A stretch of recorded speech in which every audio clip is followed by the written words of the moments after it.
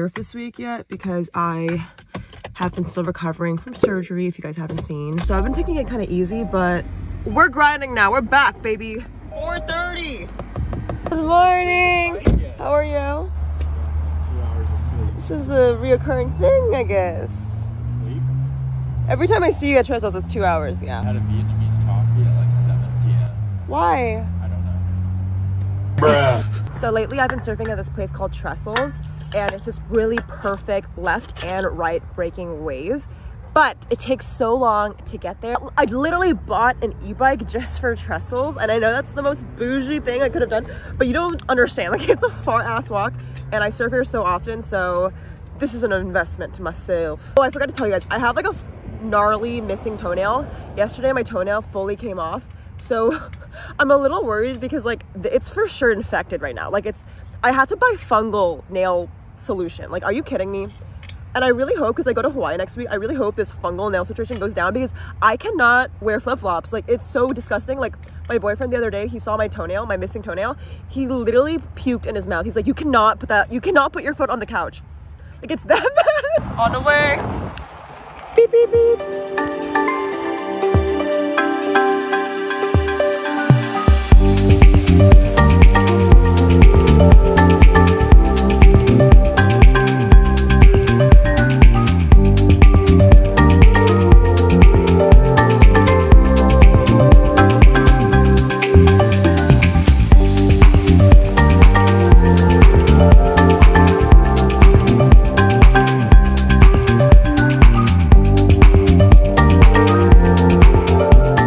Surf was actually really fun, and that's huge coming out of my mouth, because usually when I surf I'm like, oh my god, I suck, like I don't know how to surf anymore.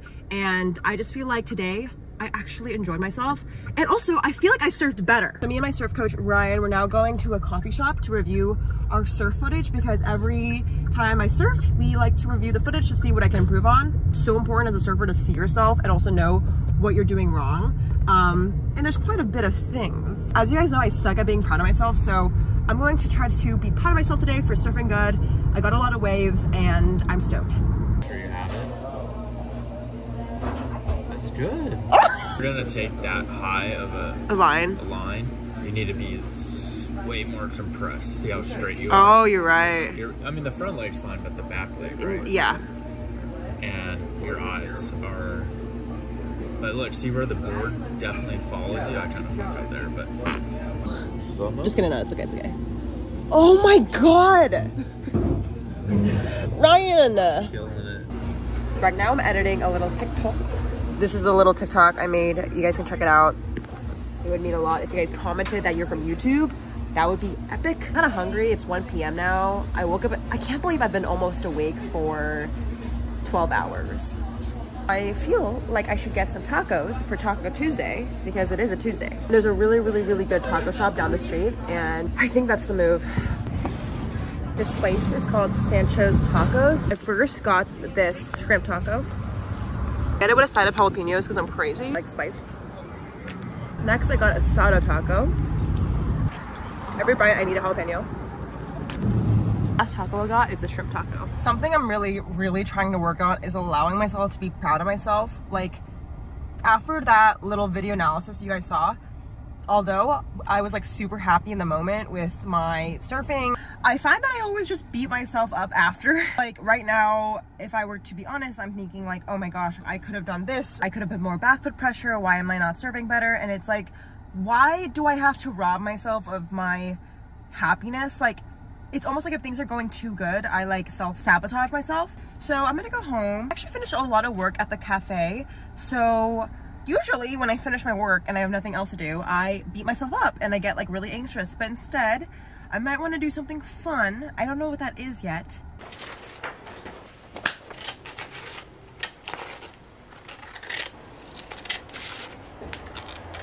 So I want to share what I've been doing for fun lately. I'm addicted to scrapbooking. It's so fun. This is my first ever page of this book I made. And then this is what I did like a few days ago. Took a Polaroid of my friends and I added like a little inspirational quote. It says, "The professional feels more than the amateur has ever tried." I think it's cute. And then this is what I did like 2 days ago. So Today, for the photos I'm kind of working off of, I have this photo of my surf coach, Ryan, today, and I have a photo of the coffee shop that we go to all the time, and then I have this little sticker of Rip Curl. Also, these really cute Californian surf stickers. This might be the best one yet. Look how cute this is. Okay, the theme I was going for was Californian surfing vibe, and I think we did just that. I like how Ryan is the center of this spread, but I just think this is so adorable. Let me know what you guys think. This is like the perfect nighttime activity for me before I go to bed because it's really relaxing, but also really fun and also really reflective. So I'm gonna go to bed now because I want to wake up early and skate tomorrow to practice my cutbacks. So see you guys in the morning. Good morning, guys. So I just finished journaling. I wanted to share what I'm grateful for. Sometimes you just have to be fucking grateful and that can solve a lot. I'm grateful for my friends. I'm grateful that what I love and what I am good at is my work. I'm grateful that I got my period. Okay, let me explain. I have like really irregular periods. I think it's like some hormonal issue. So I got my period last week and it's just always a great surprise because it means that I'm healthy. I'm grateful to have a flexible schedule. I'm grateful for the ocean. I'm grateful to have so many perfect waves yesterday. I'm grateful to have this breeze in my face, and I'm grateful for money. I don't really share this side of my world, but like a lot of my work is like posting content, and when content flops or like doesn't do as well, I probably beat myself up more than I should. And I just posted a video yesterday, you guys saw at the coffee shop, and it's not doing so hot. And I always tell myself to like stick to the plan. Like every week I allocate like, okay, I'm gonna make these many videos, and like no matter what, just stick to the plan. Like don't delete it, don't alter it. And it's taking every bone in my body not to delete the video and like maybe like re-edit it a little bit. The video is at like 2,000 views, which is fine, but I would ideally like to hit at least over 10K. So yeah, that's kind of what I was journaling today. Don't hate me, but I did delete the video that flopped on my TikTok. Bruh. But I re-edited and uploaded it just now, so that's it, okay? I'm not gonna touch the video anymore. Once I do a re-edit, it's like, okay, we're gonna let it be. I'm not gonna touch it. Part of being a content creator is like to fail sometimes. Like you have to fail. Like some videos will just flop. You have to experiment. So I'm just gonna stop touching my phone. And we're gonna go to the skate park. The first thing I do is make myself a little beverage. I love electrolytes. If I don't literally drink this, I will have a headache because I sweat so much. I have either watermelon or pineapple flavored liquid IV. I think I'm gonna do pineapple.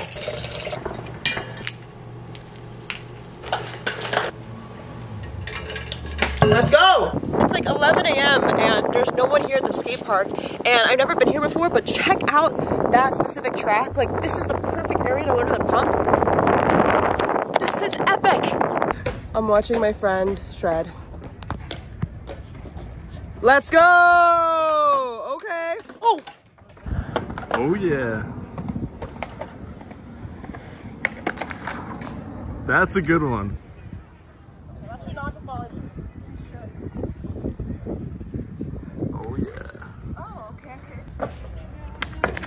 Our boy at the park, Seth, said I should try to do a snap. So we're gonna try. Yeah. All right.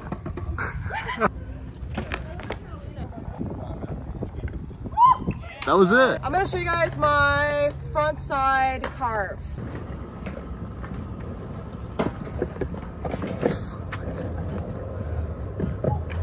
Oh.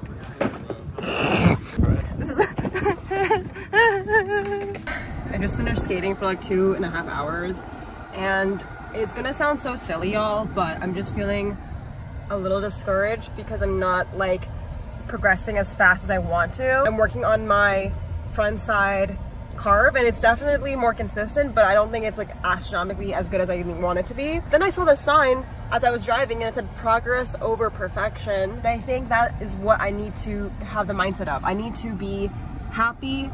I mean, I don't need to be happy with where I'm at, but I should be at least going and aiming for progressing a little bit better than like having it perfect. Like, and sometimes progress is not linear.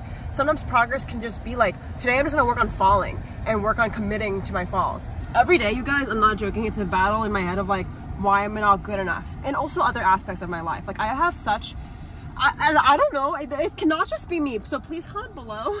I know a lot of you guys feel this way, but I also know a lot of people who don't feel this way. A lot of my surf friends feel like they have fun. They just have fun in the water. I'm like, huh? How do you have fun when, I don't know. I sound insane, but it's just because I love surfing so much. I want to be the best version of myself. I'm gonna get some lunch though, I'm starving, but there's absolutely zero parking. One of my favorite meals, especially when I have a big workout, this is the chicken avocado bowl from Adobe. Adobe's like a Mediterranean place here. It's like Chipotle, but better. Inside is chicken, rice, cucumber, corn, pickled vegetables, avocado, harissa, hummus, and kale. So, my hypothesis was correct. I re-edited the TikTok and it's doing 3x the views it did from last time. So, I feel pretty good about that. I'm so happy with my decision. I'm making a little snack because I'm about to leave for breath training. It's 5:30. I'm eating some yogurt with banana and I'm putting some peanut butter on top. I need all the energy for training today because I really want to send it. Like last week, I did not do so good because I was still coming back from my surgery and now I'm back, but I realized I need to eat. So, I'm putting a bunch of peanut butter and eating some yogurt. So,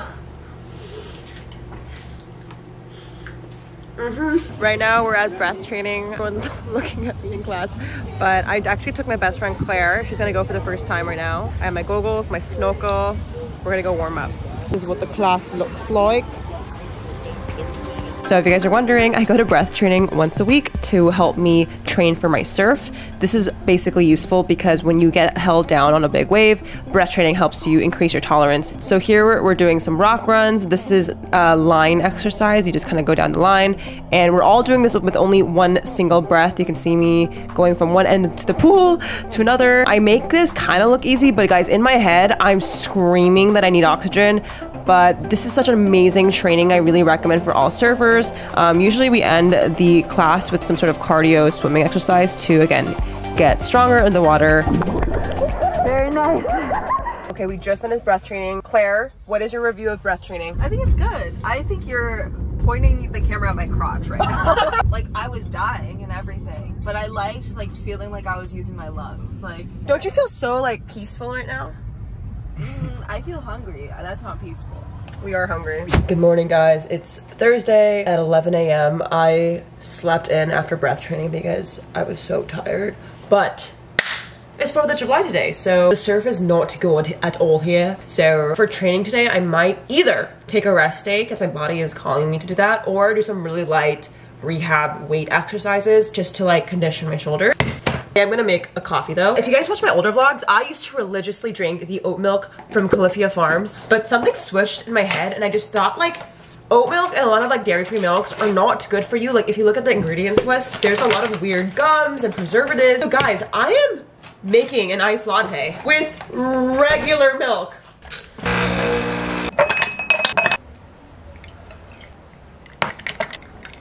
I don't know why, but I felt really called to journal this morning, and I'm so glad I did because I realized that there is some unprocessed childhood trauma that I'm not analyzing and reflecting that's making my surfing really bad. Like, let me explain. When I was younger, I played violin. I started playing violin at like 8 years old to like, you know, 18. I was good at it. And the reason why I was good at it is because my parents put a lot of, you know, money and energy into my violin. Like I was practicing 3 hours a day. I had lessons twice a week sometimes. I would go to summer camp. Oh my God. Because it was like if I didn't play violin well enough, I would have a consequence. I'm not gonna go into all of my childhood traumas, but just you guys can imagine. And I don't think my parents meant it. Like, I think they were really stressed with money. So all the money they're pouring into like my violin lessons, they want me to get something out of it, you know? Which I totally get, but like the byproduct was me feeling like the only way to get the approval of my parents is if I played well enough in violin.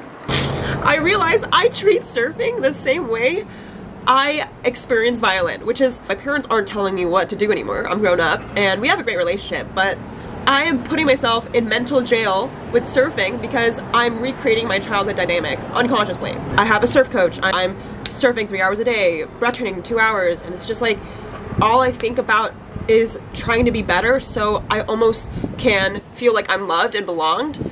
Even my friends, like, and my boyfriend, the other day they were telling me like how they think I'm too obsessed with surfing in a way that's unhealthy, and I was like, what do you mean? I hope this all makes sense, and I hope this is somewhat relatable, and that's why I'm sharing. And it's not like my surfing's unsustainable. Like, I think surfing every day is fine, because I love it, but it's just the way I approach it, the way I think about it is not sustainable.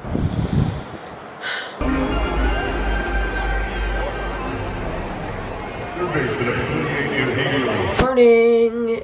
It's Friday and 7:30 a.m. I took a rest day yesterday, which was really fun. And now I'm deciding whether I want to surf my local break or surf this place that's like an hour away. Again, I don't know if I explained this to you, but the beach is in front of me because I live by the beach. There's not many surfable breaks. Like there's definitely breaks where you can ride straight, but to ride left or right, there's not many options. But personally, I don't want to surf a closeout break, okay? Is it worth coming down? Because the places here don't look too good either. It's not walled. It's not completely walled. Buddy just got out. He said there were plenty of little corners, and it's not like super consistent, 2 to 3 plus. Oh, fun. Okay, I'll go. Waves look good, guys. You can't tell, but Oh my god, thank you. yum, yum, yum. Yes! I was telling him I'm hungry and I forgot to pack breakfast, which I need to like pack a snack bag in my car. Bro, look at that wave right there. Wait. That's pretty sick. Yeah, there's definitely waves. I'm gonna go chow down this Nature Valley granola bar and get in the water because I'm so stoked. The waves today were actually really fun in the beginning. Like the first hour, I was really anxious, freaking out. I think I was just scared because there were people that I knew were watching me and waves were a little bit bigger. I just felt like I didn't want to look stupid in front of people, which is so dumb. Like if I'm not doing enough turns, I feel so silly. But you know what? I think once I fell and I got over it, like I realized it's not that deep. I don't know if I told you guys this, but like I went to the X Games last weekend and it's this like skateboarding competition. And I didn't know on Instagram, like when you see those clips of people skateboarding at these like really crazy tournaments, like that's just one clip out of like 30 failures. Like when I was out there watching it live, you have like 30 minutes to basically get the best trick, but like out of the 20 tricks that they try, only one of them they actually land. The point of surfing is to fail. You have to fall to learn, and it's for some reason taking me a while to learn this and like be okay with it. As I told you guys earlier, I just have some trauma, but we're working through it, okay? If you're so far enjoying this video, make sure you give this video a thumbs up and comment, and I love you guys. Shout out to the comment winner. Comment on this post to be featured in the next episode. Thanks for watching. Comment below what kind of videos you want to see.